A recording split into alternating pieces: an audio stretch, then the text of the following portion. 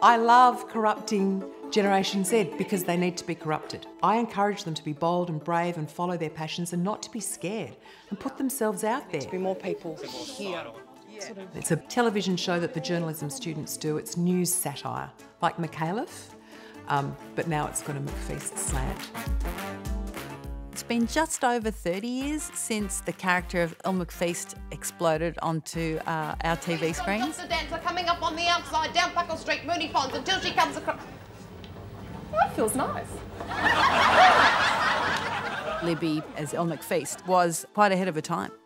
Nothing delights me more than encouraging timid, shy young people. We turn now to our favourite capitalist couple. Yay!